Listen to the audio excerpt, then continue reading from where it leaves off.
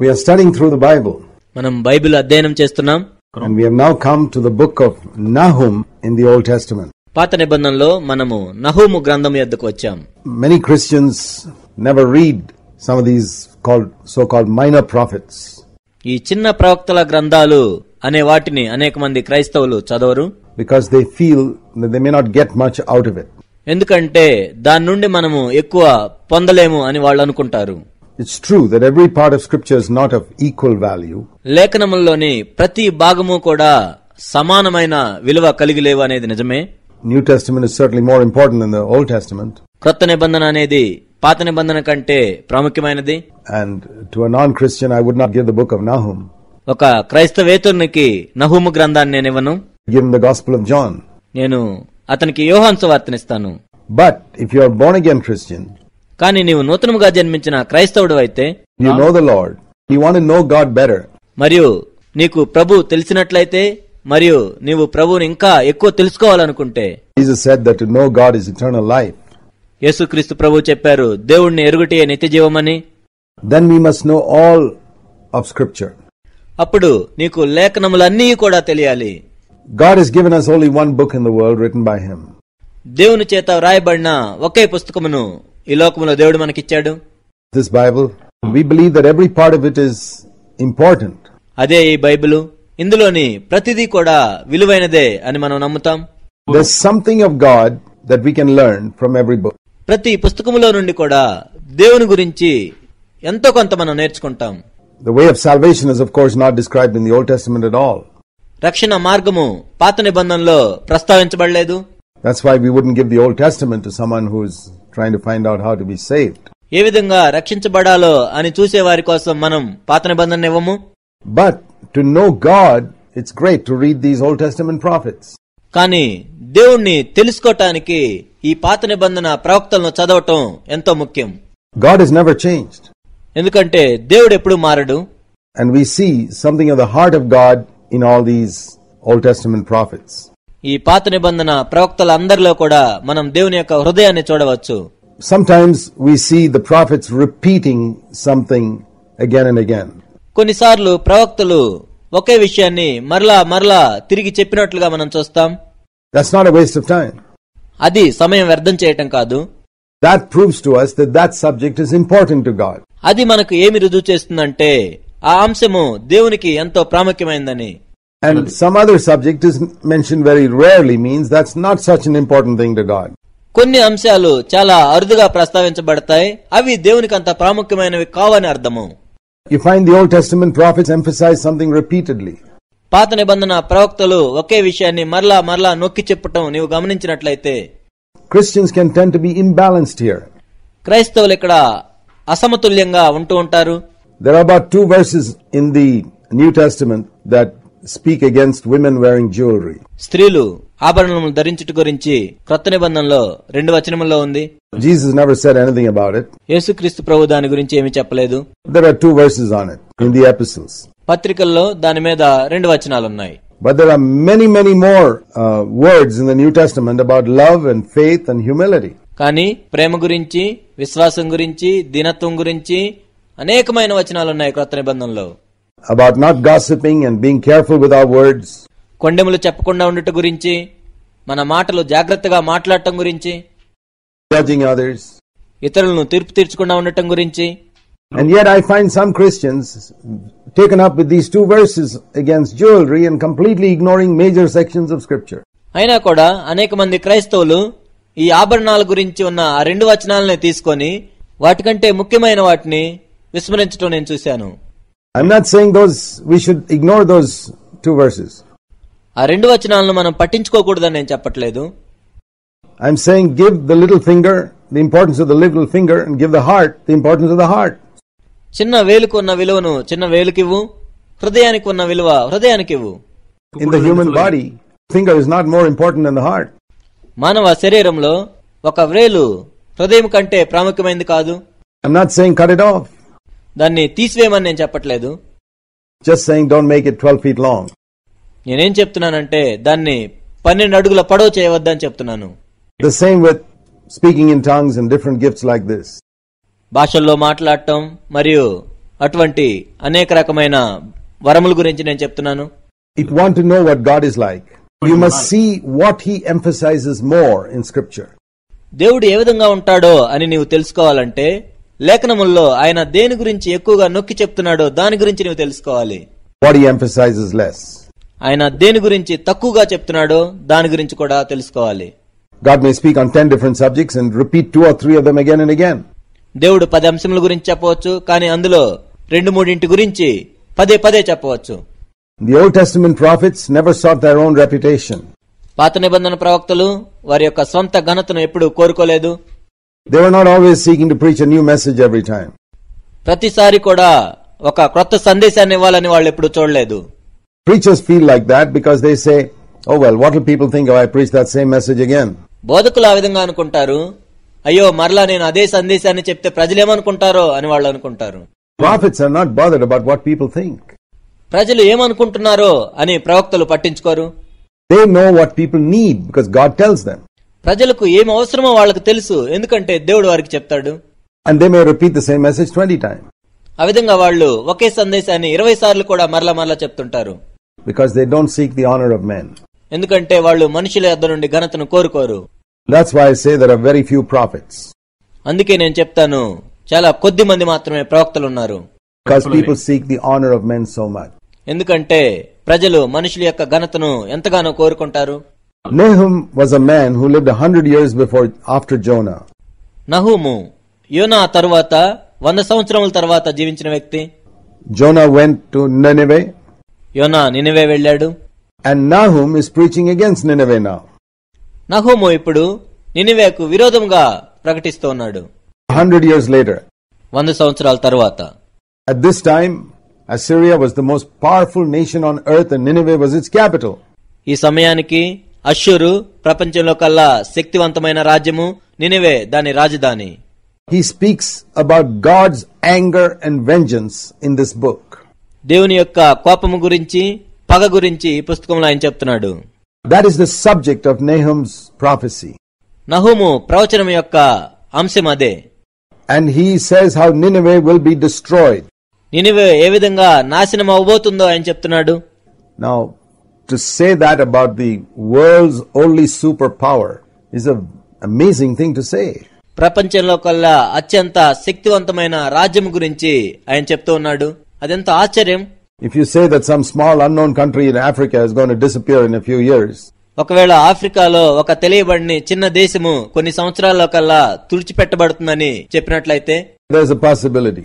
దానికి అవకాశం ఉంది. But if you were to say that about the most powerful nation on the earth today, that's going to disappear in a few years. కానీ ఈనాడు ప్రపంచంలో కల్లా అత్యంత శక్తివంతమైన దేశము కొన్ని సంవత్సరాల్లో కల్లా తుడిచివేయబడుతుందని చెప్తే not just become weak, but disappear altogether. కేవలం బలహీన పట్టం మాత్రం కాదు, అది తుడిచివేయబడుతుంది. Who would believe it? దాన్ని ఎవరు నమ్ముతారు? Who would dare to prophesy such a thing? అటువంటి దాన్ని ప్రవచించడానికి ఎవరు ధైర్యం కలిగి ఉంటారు? Nobody believed Nahum when he said that. నహూము దాన్ని చెప్పినప్పుడు ఎవరు నమ్మలేదు. But as we look back over history, కానీ మనం చరిత్రను వెనక్కు తిరిగి చూసినట్లయితే every word that these Old Testament prophets prophesied were fulfilled exactly. పాత నిబంధనలోని ప్రవక్తలు ప్రవచించిన ప్రతి మాట కూడా సంపూర్ణంగా నెరవేర్చబడినట్లుగా మనం చూస్తాం. Concerning the destruction of the great world empires of Assyria, అష్షూరు సామ్రాజ్యం యొక్క గొప్ప చక్రవర్తి నశించిపోయినట్లుగా మనం చూస్తాం. Egypt, Babylon, Tyre, ఐగుప్తు, బబులోను, తూరు. the empires of Assyria and Babylon disappeared completely. They don't even exist today. అష్షూరు, బబులోను సామ్రాజ్యములు మరియు వాటి చక్రవర్తులు సంపూర్ణంగా తుడిచివేయబడ్డాయి. ఇప్పుడు వాటి ఉనికి కూడా లేదు. The big city of Tyre, God said, will be reduced to rubble, and that's exactly what's happened today. గొప్ప పట్టణమైన తూరు ముక్కలుగా అయిపోతుందని దేవుడు చెప్పాడు. ఖచ్చితంగా ఈనాడు అదే జరిగింది. But God never said any of these things about Egypt, కానీ దేవుడు ఐగుప్తు గురించి ఈ మాటలేమీ చెప్పలేదు. which was a bigger nation long before Assyria and Babylon. అష్షూరు మరియు బబులోను కంటే ఎంతో ముందుగా ఉన్న పెద్ద పట్టణం అది. Moses' time. But he never said anything that Egypt would disappear. మోషే సమయంలో. కానీ ఐగుప్తు తుడిచివేయబడుతుందని ఆయన ఏమీ చెప్పలేదు. So what is the result? Egypt exists even today. దాని ఫలితం ఏమిటి? ఐగుప్తు ఈనాటికి కూడా ఉంది. So when God says something about any country through its prophets, కాబట్టి దేవుడు ఏ దేశం గురించి అయినా తన ప్రవక్తల ద్వారా చెప్పినప్పుడు it happens exactly like that. ఖచ్చితంగా అదే విధంగా జరిగింది. And that assures us that whatever God says in the New Testament, the warnings, will also be fulfilled exactly as it's written. అది మనకు ఏమి నిశ్చయితనిస్తుందంటే క్రొత్త నిబంధనలో కూడా దేవుడు ఏదైతే హెచ్చరికలు చేశాడో తప్పనిసరిగా అవి నెరవేరుతాయి. That assurance we get. ఆ నిశ్చయితను మనం పొందవచ్చు. See, for example, the Lord says that everyone will have to give an account of their life one day to Him. ఉదాహరణకు ప్రతి ఒక్కరూ కూడా వారి జీవితమును గురించిన లెక్క దేవునికి ఒక దినమున అప్పజెప్పాలి అని దేవుడు చెప్తున్నప్పుడు everyone, it will happen, whether it looks like it or not. ప్రతి ఒక్కరూ కూడా అది జరుగుతుంది, ఆ విధంగా మనకు అనిపించినా అనిపించకపోయినా. Everyone will reap exactly what they have sown. వాళ్ళు ఏదైతే విత్తారో దాన్ని కోస్తారు. That will happen exactly like it says. ఖచ్చితంగా అక్కడ చెప్పినట్లుగానే జరుగుతుంది. Jesus said, every careless word men speak, they'll give an account in the day of judgment. యేసుక్రీస్తు ప్రభు చెప్పారు, మనుష్యుడు మాట్లాడు ప్రతి వ్యర్థమైన మాటకు కూడా తీర్పు దినమున లెక్క అప్పజెప్పాలని. Happen exactly like that. How do we know? ఖచ్చితంగా అదే విధంగా జరుగుతుంది. ఎలా తెలుసు మనకు? Things that Nahum said happened exactly like that. నహుము చెప్పిన మాటలు ఖచ్చితంగా అదే విధంగా జరిగాయి. Even though it didn't look like at that time that it would happen. ఒకవేళ ఆ విధంగా జరుగుతుందని ఆనాడు అనిపించకపోయినా, but because the judgment doesn't come immediately, people say, oh well, it won't happen. తీర్పు వెంటనే రాని కారణాన్ని బట్టి ప్రజలు లేదు లేదు జరగదనుకుంటారు. People say it won't happen to me. అది నాకు జరగదని ప్రజలు అనుకుంటారు. And that's exactly what Assyria said when they heard all about this from Nahum. నహుం చెప్పిన మాటలన్నీ విని అష్షూరు కూడా అదే విధంగా అనుకుంది. Oh yeah, this crazy Hebrew prophet says all that. ఈ వెర్రివాడైన హెబ్రీ ప్రవక్త ఇవన్నీ చెప్తూ ఉన్నాడు. We are okay, nothing is going to happen to us. మనం బాగానే ఉన్నాం, మనకేమీ జరగదు. But the judgment came finally. కానీ చివరకు తీర్పు వచ్చింది. Nahum said was fulfilled. నహుము ఏదైతే చెప్పాడో అది నెరవేర్చబడింది. Another thing we see here is this. మనం చూసే ఇంకొక విషయం ఇది. When God sent Jonah to Nineveh earlier, we could ask why God sent Jonah to Nineveh when he knew that this nation was going to become so evil and to be destroyed 100 years later. దేవుడు యోనాను నినివేకు పంపించినప్పుడు దేవునికి ఈ పట్టణము 100 సంవత్సరాల తర్వాత నాశనం చేయబడుతుందని తెలిసి కూడా ఎందుకు పంపించాడు? God is a just God. ఎందుకంటే దేవుడు న్యాయవంతుడు. Wherever there is hope of people repenting, he always gives them that option. ఎక్కడైతే ప్రజలు మారు మనసు పొందుతారు, పశ్చాత్తాపడతారనే నిరీక్షణ ఉంటుందో దేవుడు ఎప్పుడూ అవకాశాన్ని ఇస్తాడు వారికి. He doesn't want anybody to perish. ఎవరు నశించాలని ఆయన కోరుకోడు. And he knew that Nineveh would repent. ఆయనకు తెలుసు నినివే ప్రజలు పశ్చాత్తాపడతారని. So he sent Jonah there. అందుకే ఆయన యోనాను అక్కడికి పంపించాడు. Even today, God doesn't send his servants anywhere unless he's got some purpose for those people to whom he's sending them. ఈనాడు కూడా దేవుడు ఒక ఉద్దేశం లేకుండా తన సేవకులను ప్రజల ఎదుగు పంపించడు. If you're as a servant of God, you're going wherever you feel like going, then of course you better plan your own message. ఒకవేళ నీవు ఒక దైవ సేవకుడు అయ్యుండి నీకు ఎక్కడికి వెళ్లాలనిపిస్తే నువ్వు అక్కడికి వెళ్తున్నట్లయితే నీ సొంత సందేశాన్ని నువ్వు తయారు చేసుకోవచ్చు. But if you have waited on the Lord, God has led you to go somewhere. కానీ నీవు దేవుని దగ్గర వేచి ఉండి దేవుడు ఒక చోటకు పంపించడానికి నిన్ను నడిపించినట్లయితే, even if it's a very difficult place like Nineveh, అది నినివే వంటి కష్టమైన ప్రదేశమైనా కూడా absolutely sure that God has a plan for that place. దేవుడు ఆ ప్రదేశం పట్ల ప్రణాళిక కలిగి ఉన్నాడన్నది ఎంతో నిశ్చయము. Jonah was sent with a purpose. యోనా ఒక ఉద్దేశం చేత పంపించబడ్డాడు. Because many people in Nineveh repented. And in that generation they turned from sin. ఎందుకంటే నినివేలో ఎంతో మంది ప్రజలు పశ్చాత్తాపడతారు. ఆ తరములోని అనేక మంది ప్రజలు పశ్చాత్తాపడ్డారు. And I don't know whether some of them went to heaven. నా తెలీదు, అందులో కొంతమంది పరలోకం వెళ్లారేమో. But here, God did not send Nahum to Nineveh with a message. కానీ ఇక్కడ దేవుడు నహుమును నినివే పట్టణమునకు ఒక సందేశంతో పంపించలేదు. Why? Because he saw that Nineveh now had no desire to repent. ఎందుకంటే ఇప్పుడు ఆయన చూశాడు నినివే ప్రజలు పశ్చాత్తాపడాలనే కోరికను కలిగి లేరు. So, what can we learn from the example of Jonah and Nahum? కాబట్టి యోనా మరియు నహుము ఉదాహరణల నుండి మనం ఏం నేర్చుకుంటాం? That if you listen to God, you won't waste your time going to places that God doesn't want you to go. నీవు దేవుని మాటలు విన్నట్లయితే దేవుడు నిన్ను ఎక్కడికి వెళ్ళొద్దు అనుకుంటున్నాడు అక్కడికి వెళ్లి నీ సమయాన్ని వ్యర్థం చేసుకోవు. You'll only go where something useful can be accomplished for God. దేవుని కొరకు ఉపయోగకరమైనది సాధించేదానికి మాత్రమే నీవు వెళ్తావు. These prophets lived before God's face. ఈ ప్రవక్తలు దేవుని సముఖం ఎదుట జీవించారు. Wait for him to tell them what to do. వారు ఏమి చేయాలో అని అడుగుటకు దేవుని యొద్ద వేచి ఉన్నారు. They didn't just rush around here and there like Christian preachers today just because they got money. ఈనాటి బోధకుల వలె కేవలం వారు డబ్బు కలిగి ఉన్న కారణాన్ని బట్టి అక్కడకు ఇక్కడకు తిరగలేదు. They took time to wait on God. దేవుని యొద్ద వేచి ఉండుట కొరకు వారు సమయాన్ని తీసుకున్నారు. Now the message of Nahum was basically a message of God's anger. నహూం యొక్క సందేశం ఏమిటంటే ప్రాథమికంగా దేవుని యొక్క కోపము. In chapter 1, verses 2 and 6, 1వ అధ్యాయం 2 మరియు 6వ వచనము, we see 7 words. 7 మాటలు మనం చూస్తాం. Jealous, avenging, రోషము, ప్రతీకారము, and wrathful, vengeance again, verse 2. మహా ఉగ్రత, ప్రతీకారము, 2వ వచనము. Indignation, verse 6. ఉగ్రత, 6వ వచనము. Anger, burning, and rage. కోపము, కోపాగ్ని, ఆగ్రహము. See, all these are words which express God's intense anger and fury against sin. ఈ మాటలన్నీ కూడా పాపముకు వ్యతిరేకంగా దేవుడు ఎంత కోపం కలిగి ఉన్నాడో, ఎంత ఆవేశం కలిగి ఉన్నాడో సూచిస్తున్నాయి. Also against the people who continue in sin. పాపమును కొనసాగిస్తూ పాపంలో జీవించే వారి మీద కూడా. In verse 3, the Lord is very slow to get angry, but when he does get angry, you can't stop him. యెహోవా దీర్ఘశాంతుడు, ఆయన కోపించుటకు నిదానం గలవాడు, అయితే ఆయన కోపించినప్పుడు ఆయన ఎదుట ఎవరు నిలవలేరు. 3వ వచనము. You can't stop him. నీవు ఆయన ఆపలేవు. God is very patient, దేవుడు ఎంతో దీర్ఘశాంతుడు, but finally he will judge. కానీ చివరకు ఆయన తీర్పు తీరుస్తాడు. And I'll tell you something. నేను ఒక మాట చెప్తాను. His anger is primarily directed against those who trouble other people. ప్రాథమికంగా ఎవరైతే ఇతరులను ఇబ్బందికి గురి చేస్తుంటారో వారి మీదే ఆయన కోపగిస్తాడు. His anger is not directed against those who ruin themselves with drug addiction and alcohol and all that.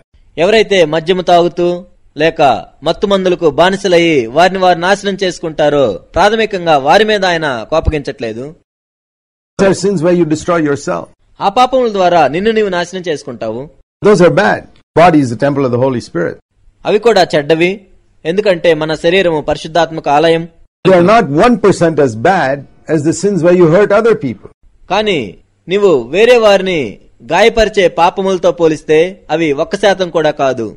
God didn't curse Adam. He cursed the ground. దేవుడు ఆదామును శపించలేదు, కానీ నేలను శపించాడు. But he cursed Cain. Why did he curse Cain? కయ్యూన్ను శపించాడు. ఎందుకు ఆయన కయ్యూన్ను శపించాడు? Because Adam didn't hurt anybody else by his sin. ఎందుకంటే ఆదాము తన పాపము ద్వారా ఎవరిని గాయపరచలేదు. Cain hurt himself. తన్ను తానే గాయపరుచుకున్నాడు. Cain hurt somebody else. కానీ కయ్యూను అయితే వేరే వారిని గాయపరిచాడు. And that's very, very serious. అది ఎంతో ఎంతో తీవ్రమైనది. God's anger is mainly directed at people who hurt others. ఎవరైతే ఇతరులను గాయపరుస్తారో ముఖ్యంగా దేవుని కోపము వారి మీద రగులుతుంది. That's a much more serious sin than when you hurt only yourself. నిన్ను నీవు గాయపరుచుకునే పాపం కంటే కూడా అది ఎంతో తీవ్రమైనది.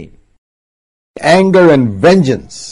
కోపము మరియు ప్రతీకారము అనే మాటలు. The Bible says we should not take vengeance on anybody. Bible చెప్తుంది మనము ఎవరి మీద పగ తీర్చుకొనకూడదు. Because the Bible says vengeance belongs to God. ఎందుకంటే బైబిల్ చెప్తుంది పగ తీర్చుకొనుట దేవుని పని. And I will repay, says the Lord. End of Romans chapter 12. రోమా 12లో చివర్లో చెప్పబడింది పగ తీర్చుకొనుట నా పని అని. God will definitely repay. Someone's harmed you. దేవుడు తప్పకుండా పగ తీర్చుకుంటాడు ఎవరైనా నీకు హాని చేసినట్లయితే. The Bible says that when Jesus was being ill-treated, యేసుక్రీస్తు ప్రభువారు అన్యాయంగా చూడబడినప్పుడు 1 Peter chapter 2, don't threaten anybody. Committed his cause to him who judges righteous. 1 పేతురు 2వ అధ్యాయంలో చెప్పబడింది ఆయన అన్యాయంగా శ్రమ పెట్టబడి కూడా ఆయన ఎవరిని బెదిరించక నమ్మకంగా తన ఆత్మను న్యాయంగా తీర్పు తీర్చు దేవునికి అప్పగించుకున్నాడు. God will one day take vengeance on all those people who crucified Jesus. ఎవరైతే యేసుక్రీస్తు ప్రభువును సిలువ వేశారో వారందరి మీద కూడా దేవుడు ఒకానొక రోజు పగ తీర్చుకుంటాడు. He may have forgiven them. It's only the horizontal aspect of the sin. బహుశా యేసుక్రీస్తు ప్రభువారు వారిని క్షమించుండవచ్చు. అది కేవలం పాపం యొక్క అడ్డు వరుసగా ఉన్న దృక్పథము. That's forgiven. It's a vertical aspect of the sin. అది క్షమించబడింది. కాని అందులో నిలువుగా ఉన్న ఒక దృక్పథం ఉంది. Where they sinned against God. వాళ్ళు దేవునికి విరోధంగా పాపం చేశారు. And if they don't repent, they'll be punished. ఒకవేళ వాళ్ళు పశ్చాత్తాపడకపోయినట్లయితే వాళ్ళు శిక్షించబడతారు. They did not repent. వాళ్ళు పశ్చాత్తాపడలేదు. So that is vengeance. అది ప్రతీకారం అంటే. Why was God so angry with Assyria here? ఎందుకు దేవుడు అష్షూరు మీద అంత కోపంగా ఉన్నాడు? Not because they were smoking and drinking and all that. వాళ్ళేదో పొగ త్రాగుతున్నారని, మద్యం త్రాగుతున్నారని వాటి గురించి కాదు. No. Assyria, God was angry with them because they were hurting other people. కాదు, అష్షూరు మీద దేవుడు ఎందుకు కోపంగా ఉన్నాడంటే వారు ఇతరులను గాయపరుస్తున్నారు. One day God will judge every single human being who has hurt another person in any way. ఒకరోజు ఇతరులను ఏ విధంగానైనా గాయపరిచిన వారి మీద దేవుడు తీర్పు తీరుస్తాడు. You have hurt people by your words or by your actions. నీ మాటల ద్వారా, నీ చేతల ద్వారా నీవు ఎవరినైనా గాయపరిచినట్లయితే one day God will judge you. 5:22 Jesus said, if you hurt somebody with your words, God will not even listen to you till you said it. ఒకరోజు దేవుడు నీకు తీర్పు తీరుస్తాడు. మత్తయి 5:22లో చెప్పబడింది, నీ సహోదరునికి విరోధంగా నీవు ఏదైనా చేసినట్లా దేవుడు నీ ప్రార్థన కూడా ఆలకించడని. See, love demands anger. ప్రేమ కోపమును కోరుకుంటుంది. God is a God of love, therefore he's angry. దేవుడు ప్రేమ స్వరూపి కాబట్టి ఆయన కోపగిస్తున్నాడు. Supposing you have two children. ఉదాహరణకు నీకు ఇద్దరు పిల్లలు ఉన్నట్లయితే 5 years old, 2 years old. 5-year-old one day is hitting the old younger boy on his head with a stone. ఒకరికి 5 సంవత్సరాలు, మరొకరికి 2 సంవత్సరాలు ఉన్నాయి. అయితే 5 సంవత్సరాల పిల్లవాడు 2 సంవత్సరాల పిల్లవాడిని ఒక రాయి తీసుకుని తల మీద ఒకరోజు కొట్టాడు. Will you get angry? If you don't get angry, you don't love your little boy. నీ కోపం వస్తుందా? ఒకవేళ నీకు కోపం రానట్లయితే ఆ చిన్న పిల్లవాడిని నీవు ప్రేమించట్లేదు. You will punish that older child. మరియు ఆ పెద్ద పిల్లవాడిని నీవు శిక్షిస్తావు కూడా. For hurting the other one. మరొకడిని గాయపరిచినందుకు. That's exactly what God does. దేవుడు కూడా ఖచ్చితంగా అలానే చేస్తాడు. All are God's creation. అందరూ కూడా దేవుని సృష్టే. And if one of God's creation hurts another of God's creation, దేవుని సృష్టిలోని ఒకరు దేవుని సృష్టిలోని మరొకరిని గాయపరిచినప్పుడు, poor person cannot do anything in return. దానికి బదులుగా ఆ పేదవాడు ఏమీ చేయలేనప్పుడు Die. అతడు చనిపోతాడు. The end of the matter? దాని సంగతి అంతటితో ముగుస్తుందా? No. They are believers. లేదు, వాళ్ళు విశ్వాసులు. One day this person will have to pay for all that he did. ఒకరోజు ఆ వ్యక్తి చేసిన దానికంతా కూడా క్రయం చెల్లించాలి. Chapter 1 verse 7 to 10, you see God's attitude towards his friends and his enemies. 1వ అధ్యాయం 7 నుండి 10 వచనాల్లో దేవుడు తన స్నేహితుల పట్ల, శత్రువుల పట్ల ఏ విధమైన వైఖరి కలిగి ఉంటాడో మనం చూస్తాం. The Lord is a stronghold in the day of trouble. He knows those who take refuge in him. శ్రమదినమందు ఆయన ఆశ్రయదుర్గము, తన యందు నమ్మికించు వారిని ఆయన ఎరుగును. But he'll make a complete end of and will pursue his enemies into darkness. ప్రళయ జలం వలె ఆయన ఆ పునరుస్థానమును నిర్మూలన చేయును, తన శత్రువుల అంధకారంలో దిగు వరకు ఆయన వారిని తరుమును. So there's a different attitude he has towards his friends and his enemies. కాబట్టి తన స్నేహితుల పట్ల, తన శత్రువుల పట్ల ఆయన వేర్వేరు వైఖరిని కలిగి ఉన్నాడు. And he says to Nineveh, what are you scheming against the Lord? He'll destroy you with one blow. మరియు నినెవేతో ఆయన చెప్తూ ఉన్నాడు, ప్రభువుకు విరోధముగా ఏ విధముగా మీరు ప్రణాళిక చేస్తున్నారు, ఒక్క దెబ్బతో ఆయన మిమ్మల్ని నిర్మూలన చేయను. First of all, the Lord was angry with Assyria for their pride. మొట్టమొదట ప్రభు అష్షూరుకున్న గర్వమును బట్టి వారి మీద కోపగించాడు. Advantage of others and exploited them. వేరే వారిని బంధకముల్లో ఉంచి వారిని పీడిస్తూ ఉన్నారు. Even if some of this is heavy reading, these Old Testament prophecies, you see something of God's heart here. పాత నిబంధన ప్రవచనముల్లో చదవటానికి కొంచెం భారముగా అనిపించినా కూడా దేవుని యొక్క హృదయాన్ని మనం ఇక్కడ చూడవచ్చు. The Lord says here in verse 12 and 13, 12-13 వచనముల్లో ప్రభు చెప్తూ ఉన్నాడు, I won't afflict you anymore, my people. నా ప్రజలారా, నేను నిన్నిక బాధ పెట్టను. I take the yoke of this Nineveh, this Assyrians from you. ఈ అష్షూరీయుల కాడిమ్రాను నీ మీద ఇక మాపకుండా నేను దాన్ని విరగొట్టుదును. Tells the Assyrian king, I'll bury you for the way you've treated my people. అష్షూరు రాజుతో ప్రభు ఈ విధంగా చెప్తున్నాడు, నీవు నా ప్రజలను హింసించినందుకు నేను నిన్ను పూడ్చివేస్తాను. And to his people God says, తన ప్రజలతో దేవుడు చెప్తున్నాడు, see on the mountains, verse 15, the feet of him who brings good news, the Assyrian has been defeated. సువార్త ప్రకటించుచు సమాధాన వర్తమానము తెలియజేయవాని పాదములు పర్వతముల మీద కనపడుచున్నవి. Wicked one will never pass through you. వ్యర్థుడు నీ మధ్యనిక సంచరించడు. This is the message we preach. ఈ సందేశమును మనం ప్రకటిస్తున్నాం. In Isaiah 52 we saw how lovely are on the mountains are the feet of those who bring another good news. యెషయా 52లో మనం చూస్తాం, సువార్త ప్రకటించువాని పాదములు పర్వతముల మీద ఎంతో సుందరములని. That your God reigns. నీ ప్రభువు పరిపాలిస్తున్నాడు. That was the message there. అక్కడున్న సందేశం అది. Here the people are bringing the good news. ఇక్కడ ప్రజలు తెస్తున్న శుభవర్తమానం ఏమిటంటే, Satan defeated. అపవాది ఓడించబడ్డాడు. Syria is a picture of Satan. అష్షూరు సాతానుకు సాదృశ్యంగా ఉంది. The message is good news means gospel. సందేశం ఏమిటంటే, శుభవార్త అంటే సువార్త. Satan has been defeated. He will never rule over you again. సాతాను ఓడించబడ్డాడు. నీ మీద ఇక ఎన్నటికీ పరిపాలన చేయడు. Don't be afraid. That's the message in Nahum. మీరు భయపడవద్దు. అదే నహూము యొక్క సందేశము. Beautiful are the feet of those who bring that good news. ఆ సువార్తను ప్రకటించుచు సమాధాన వర్తమానము తెలియజేయవాని పాదములు సుందరములు. And a few years after Nahum prophesied, నహూము ప్రవచించిన కొన్ని సంవత్సరముల తరువాత there was no hope left for the people of Assyria. అష్షూరు ప్రజలకు ఎటువంటి నిరీక్షణ లేదు. Give them an opportunity of repentance. మారు మనసు పొందటానికి దేవుడు వారికి సమయం ఇచ్చాడు. Unlike in Jonah's time, they resisted his calls again and again and again. యోనా సమయంలో వలె కాకుండా ఆయన యొక్క పిలుపును మరలా మరలా వాళ్ళు ఎదిరించారు. It says in chapter 2 verse 2 that Assyrians had devastated Israel and destroyed them. 2వ అధ్యాయం 2వ వచనంలో చెప్పబడింది, అష్షూరు ప్రజలు ఇశ్రాయేలును దోచుకొని వారిని దోపుడు సొమ్ముగా పట్టుకొని పోయారు. And then in 8 and 9 God says how he will destroy and devastate Nineveh. తర్వాత 8, 9 వచనముల్లో దేవుడు నినివేను ఏ విధంగా కొల్లగొడతాడో ఇక్కడ ఉంది. No, that happened one day when Babylon defeated Assyria. అది ఒకరోజు జరిగింది. బబులోను అష్షూరును ఓడించింది. And exactly like Assyria treated Israel, God treated Babylon treated Assyria. అష్షూరు ఇశ్రాయేలీయులను ఏ విధంగా చూసిందో బబులోను కూడా అదే విధంగా అష్షూరును చూసింది.